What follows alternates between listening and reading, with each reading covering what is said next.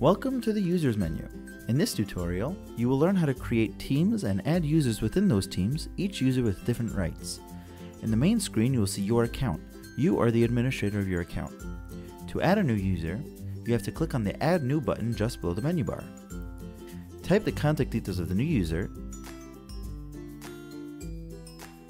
and assign them a viewer, editor, or admin license.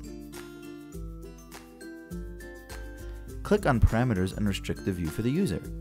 You will have to further refer the parameters in the dashboard area. In the Security tab, you will see the dashboards and data that he has access to. If you would like to group your users into one team, click on New Team on the left side of the screen. Type the name of the new team and search a user in the search bar.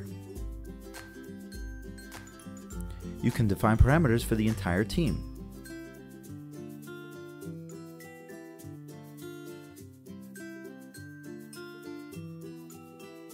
In the Security tab, you will see all the dashboards and data that the team has access to. Go to Teams and you will see all the teams that you have created. And there you are. If you need any more help, feel free to contact us at support@ClicData.com or via our Twitter channel @ClicData. Thank you very much and happy dashboarding.